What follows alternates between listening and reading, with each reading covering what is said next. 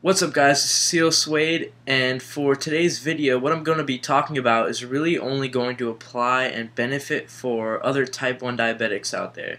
Now I know there's going to be a lot of non-diabetic watchers out there, but please still watch the video and share the video, because there's a lot of diabetics out there that are really left in the dark, especially ones that are just diagnosed, who really think their life is over and have no idea where to start and what to do.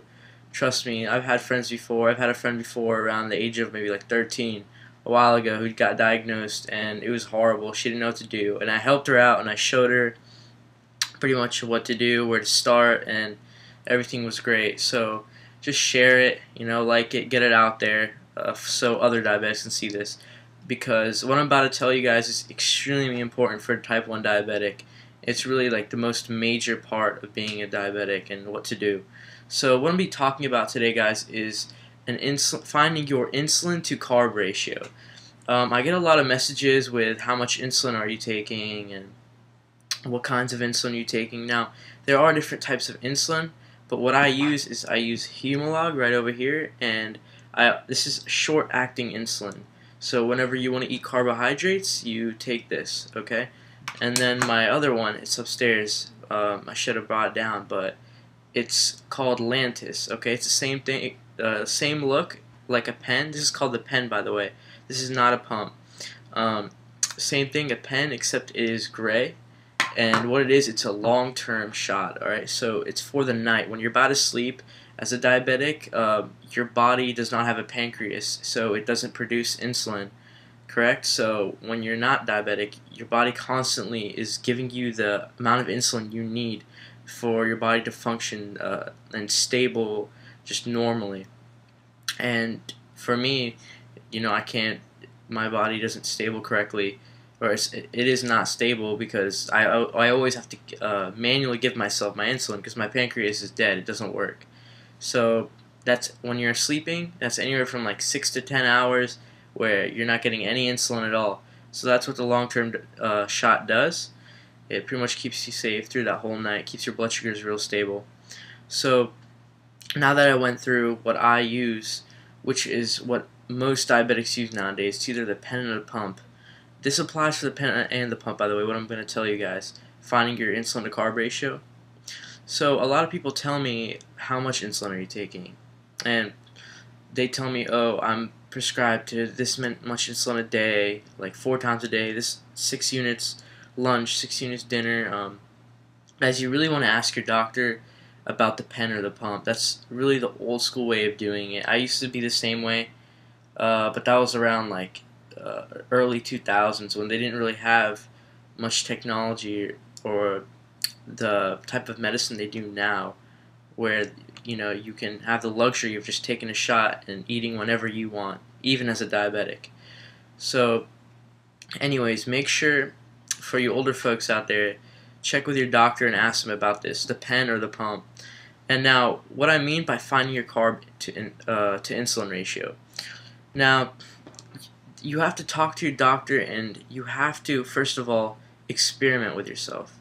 That's the thing about being a type 1 diabetic, guys. You're constantly experimenting. Your body is kind of like a scientific facility, alright? You're always playing around with it. Your body's changing every single day. So I used to start with, say, for example, every 8 grams of carbs, 1 unit, okay? So every meal I'd have, 8 grams of carb, 1 unit. And then I would come across a time where, okay, I did exercise, and as you know, when you do exercise, your blood sugar gets low, or it gets lower. Especially a diabetic, you have to watch out with how much insulin you're taking. So I would take that 1 unit per 8 grams of carbs. Say I took like 5 units for however much I was eating, and I would get low after I did exercise, right? So, okay, there you go. I told myself, well, I took 1 unit for that 8 grams of carb, my previous meal, maybe an hour or two before my exercise, and I got low. That shouldn't have happened, because I should have bumped up my carb to insulin ratio. I should have took maybe anywhere from 10 to 12 grams per 1 unit, because if I know I'm going to be doing physical activity, my blood sugar will drop and my body will be speeding up, and you don't want to be taking as much insulin. So there you go with that. You just have to keep experimenting. And right now what I'm on is pretty much every 12 to 15 grams of carbs, I'll take 1 unit. Okay? And then before exercise, I'll take maybe around 1 unit per 20 grams of carbs. Now this is very different for everybody, especially someone who's extremely active like me, or if you have a low body fat percentage. When you have a lot higher body fat and you're not in shape, your body will need more insulin. As you get leaner, especially now that I'm finding that out when I'm cutting and everything, your body needs a lot less insulin. So you have to watch out with that. As you get leaner, be very cautious of how much insulin you're taking, and be very cautious with your carb to insulin ratio. You always want to be bumping it up by a gram or two every now and then. So you want to climb steadily. You want to climb with it. Okay, so that is actually extremely high. Like I said before, I work out 20 grams. That's most diabetics would be like, wow, that's not much insulin at all. So that's why it's important to get in shape, so you don't have to keep pumping insulin into your body.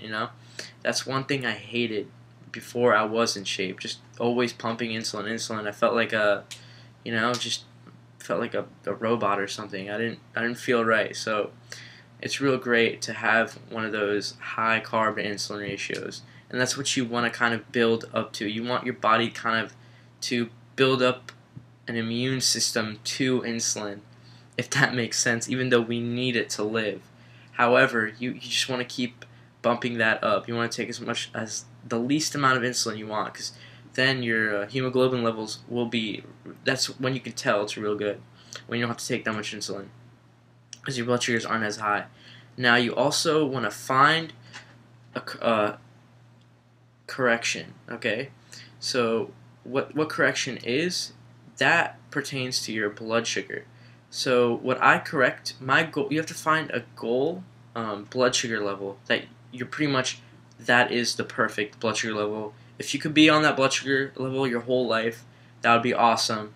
You're doing amazing. That's pretty much your correction level.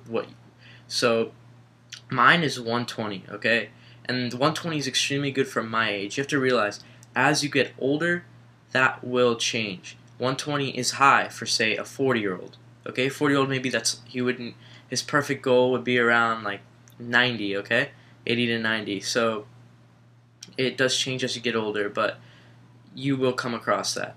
So anyways, to continue what I was saying, so what I correct for 1 unit for every 50 over 120. So say I measure myself one day and my blood sugar is 240, okay? So what I will do, I'm going to have a meal, right? So it's 240. I have to first find out how much insulin I'm going to take just to correct my blood sugar. Alright, forget the carbs, the insulin for how much carbs I'm eating. I have to first correct my blood sugar. So what I will do is get my goal blood sugar level, right? My correction level. What I want to correct down to, which is 120. And I subtract 240, or 120 from 240. So what are we left with? Correct, 120. So I have 120 left, and what I do is for every 50 over, I take 1 unit. So I take 2 units correction. And then I'll take however much insulin I need for my meal. Say I'm having every 15 grams for 1 unit for my meal. I'm having 60 grams of carbs. I will take 4 units for that meal, and then 2 units for the correction, because I had to correct down, okay? So you have to pay attention to both very closely, okay? You have to know how much you're correcting for. You have to have a certain blood sugar level you want to get to, and you always have to always have to know a carb to insulin ratio. How many carbohydrates per unit of insulin. Because you can't just be randomly taking insulin, Because there's people telling me, oh yeah, I have to take 6 units for lunch, and then I get a high blood sugar, and then I get a low blood sugar. I don't know what's going on. And this day I took 5. I have to take 5 or 6 units for this, but that's not how it works, guys. Because your body will read carbohydrates and it will need insulin to correct for those carbohydrates and your current blood sugar. So a lot of people actually don't know that, and this is a huge deal in pretty much fixing your blood sugar and getting a stable hemoglobin level and just being real healthy as a type 1 diabetic. So I hope you guys liked the video. Please like it, share it. I really want a lot of other diabetics to see this out there, because trust me, this will help a lot. Your life will change with this information. So please make sure you subscribe to my channel if you like the content. And as always, stay strong.